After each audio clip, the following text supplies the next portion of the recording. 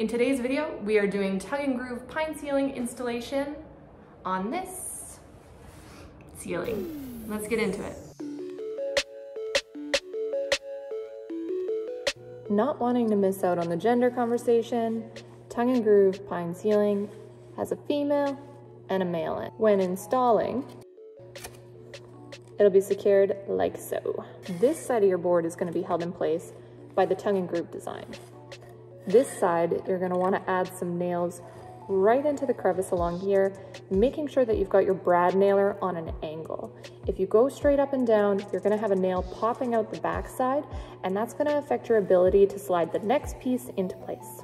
When cutting boards to length, we made sure that all our seams were going to line up and meet at one of these joists.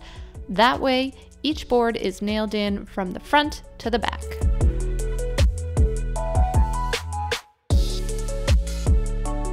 You can nail directly through the face of the pine into the joist, which is what we did here in our bathroom. Still looks really good, but because we were working in a brighter space, we wanted a cleaner finish on this back room, so we nailed directly into the tongue and groove.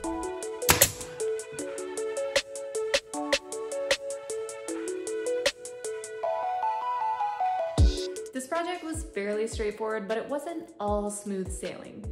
There were 3 challenges that we came across, and I'm going to show you what we did for each of them. Problem numero uno, we used secondary pine boards. Because this project was taking place in the shop, we didn't feel the need to spend the big bucks. As a result, there was some discrepancies in the board sizes, and not everything was perfectly straight. Number 2, it took quite a bit of finesse work to cut around the lights and fan in the ceiling. And number 3, once our final board was in place, we had a gap that we were dealing with.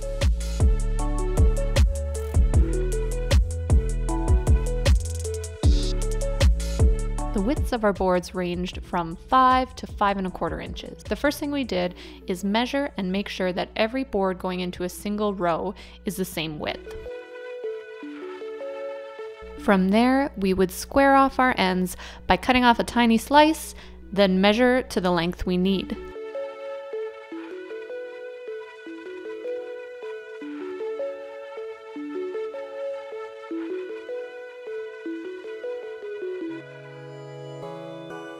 Once the boards were cut to length, it's ready to install. We would nail into the tongue and groove seam at roughly a 45-degree angle at every joist.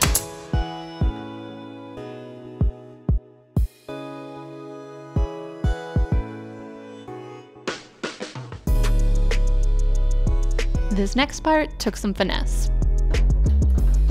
You're the light of my life, Calvin. Maybe we should flip the breaker switch on that.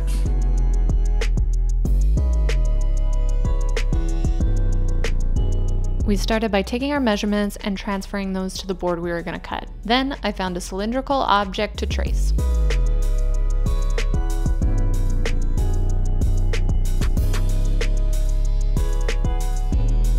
To get started with the cut, we drilled a hole into the center, then helpful husband showed off his jigsaw skills and cut the piece out.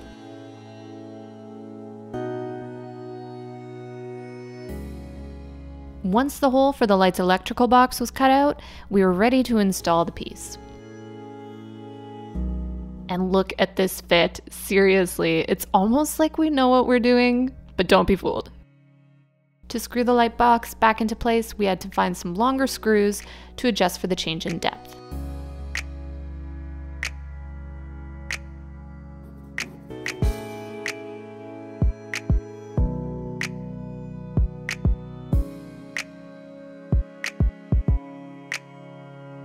After finishing the finicky pieces around the lights and fan, we were on a straightaway. It was as easy as measure, cut, install, and repeat.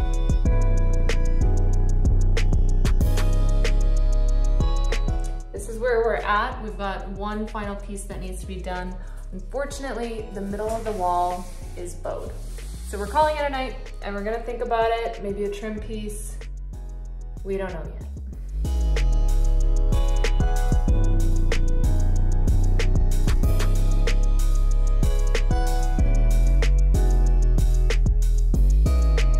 This final piece of pine that we put up along here had to be about 1.5 inches on each corner, and then it bowed to about 2 inches in the middle of the wall. So we had about a 1/2 inch gap that we were trying to account for.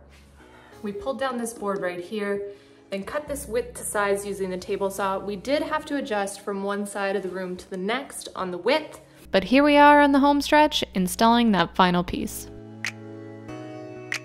Once the entire section was up, we nailed directly through the pine board to finish it off.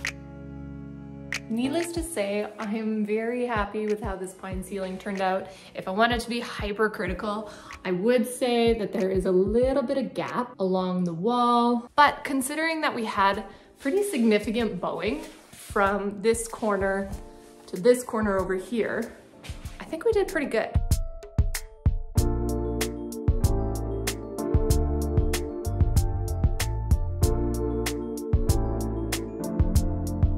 Thanks for watching. I hope you learned something along the way, because I know I sure did.